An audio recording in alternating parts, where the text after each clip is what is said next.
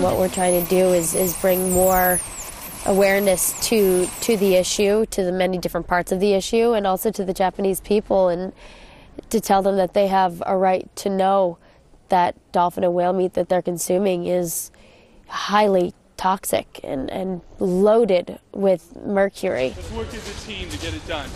We wanted to try to discuss our ideas and just have a very peaceful, very humane conversation about trying to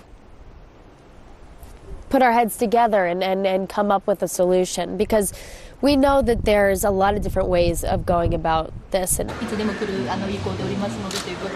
not here to... So this time we can't do anything for you. He said, okay, this time we just can't do anything for you.